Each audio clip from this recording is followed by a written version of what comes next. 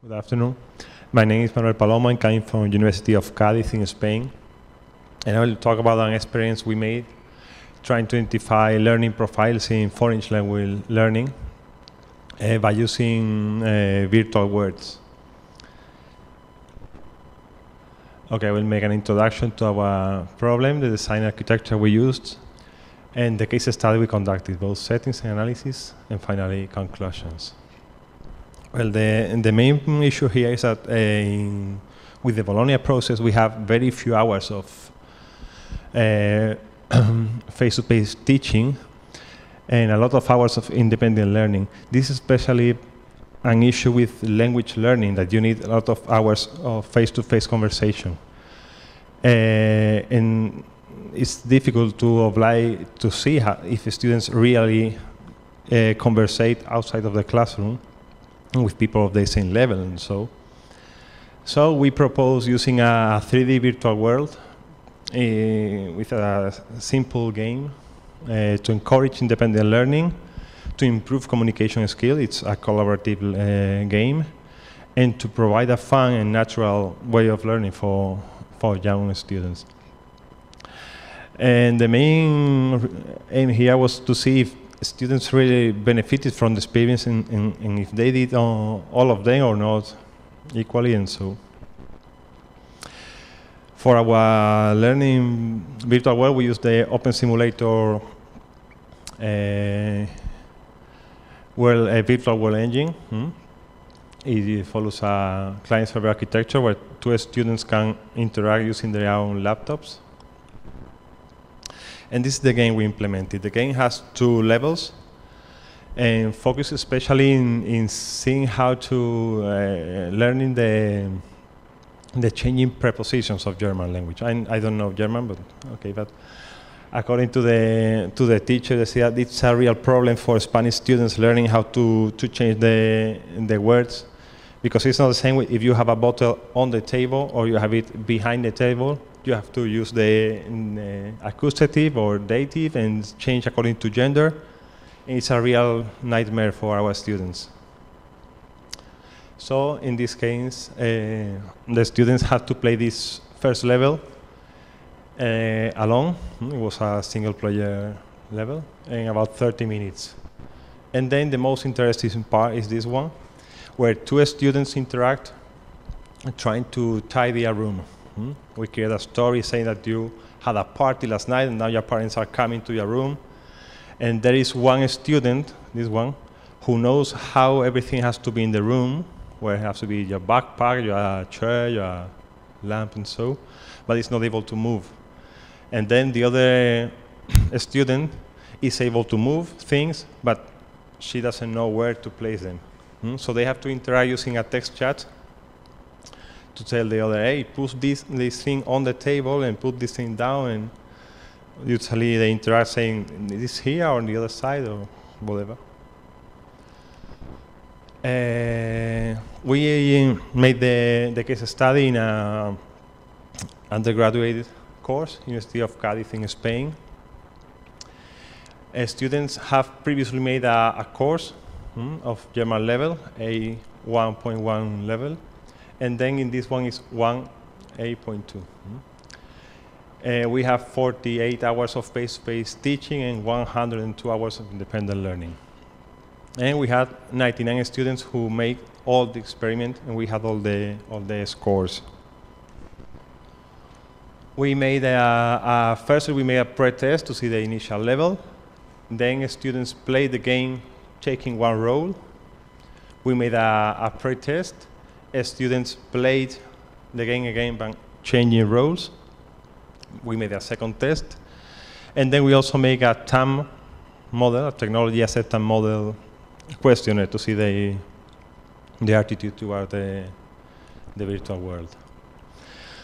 Well, first we analyzed the TAM-based questionnaire, and results were very good. They usually say that they really think that the game help them to interact with others, help them to foster vocabulary learning, and make them increase their grammar knowledge.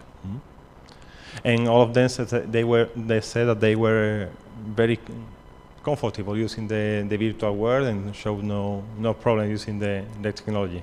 This is how they usually played, with a laptop and the headset.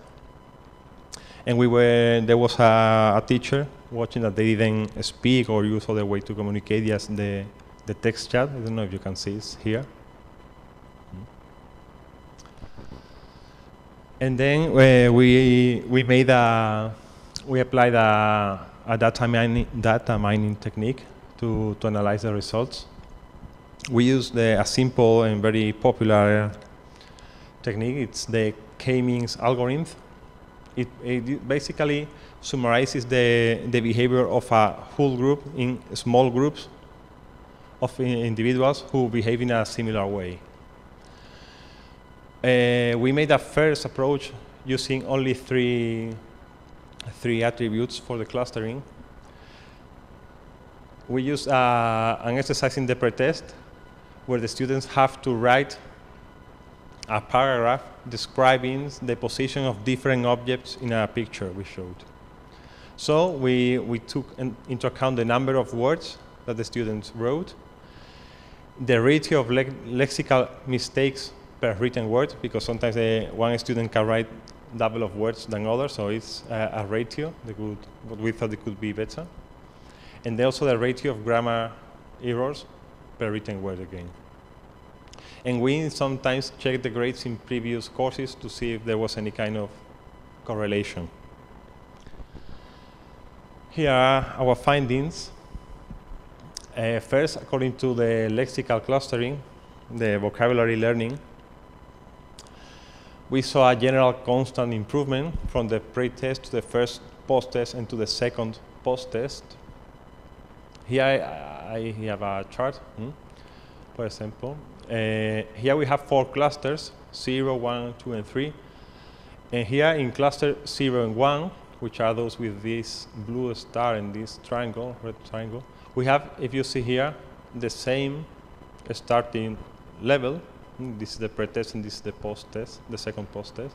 So all of these students have a very similar starting level, but some of them really improved, having between 0 and 0.1 mistakes per written word, and this didn't improve so much.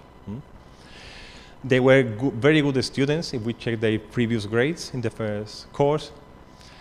And the only difference we saw is that students in cluster 1, those who, no, it's cluster 0, those who wrote more words improved more. And we cannot say sure that this is a relation that must be hold always, but in this case it hold. Then also we have the cluster 2 with half of the class. They were good at previewing oral skills, only oral skills, and they did a great improvement only in the second post-test. It seems that probably they have some problems to start using the game for the first time, but after the second time they did really improve, and it's those students here. And finally, about 1/4 of the students wrote very few words all along the test. They were very good, the best group according to the writing grades in previously courses. And we have no explanation. Perhaps they didn't feel comfortable with the game. The TAM question that we made was anonymous, so we cannot correlate.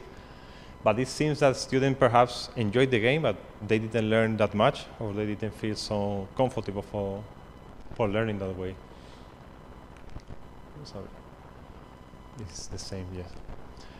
According to the grammatical clustering, the class only improved after the second post-test. I mean, they have to play twice the game to learn the grammar.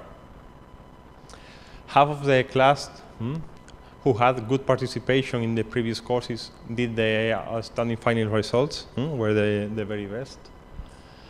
And then it was interesting, we have 3 groups with the same final level, but from different, they got to the final level from different steps. There were 2 groups with the same really poor pre-test level, there was one group who always wrote a very average number of words in the exercises, and they improved little by little, started from the first test.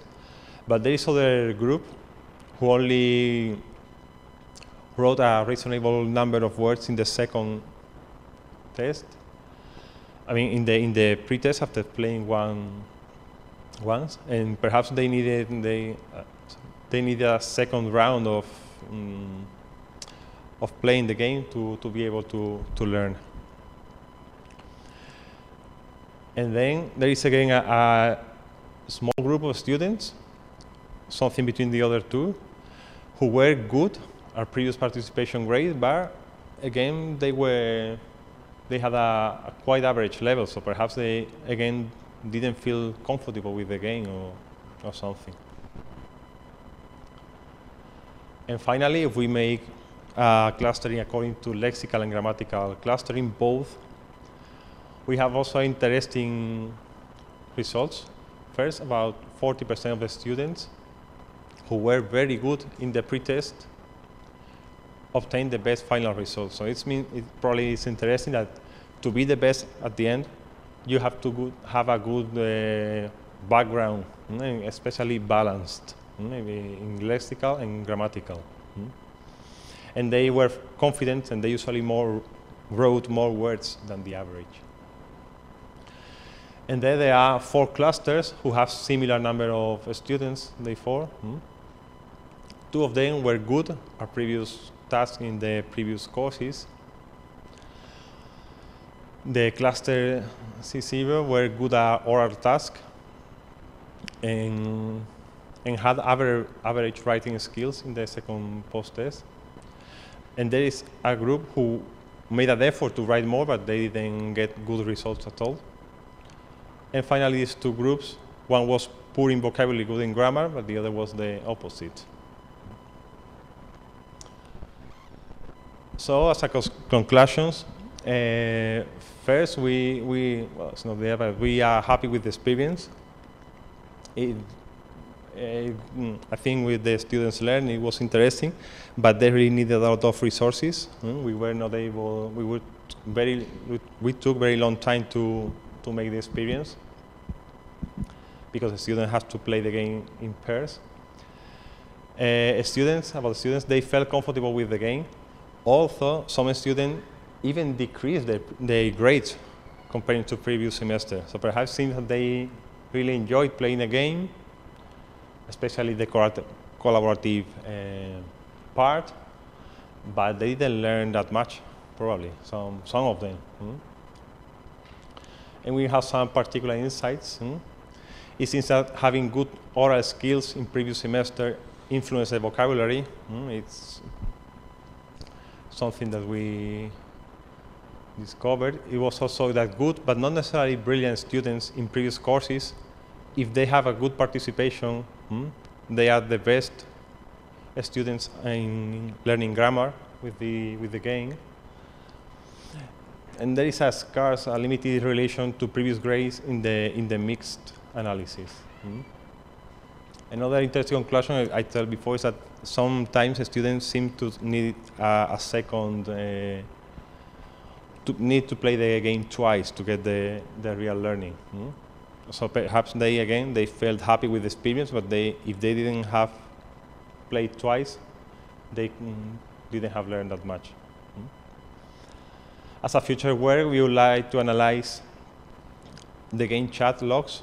It's, we have 100 students who played twice, so we have 100 game chat logs written in German. So the German teacher is analyzing them little by little to see how they learned and how they interacted, and so. Sometimes we are discovering that they are using sometimes Spanish words, so we have to see how they communicated.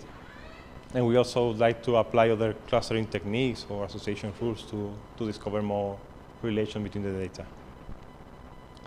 Okay. Here you have in this address, you have information if you want. Thank you for your attention.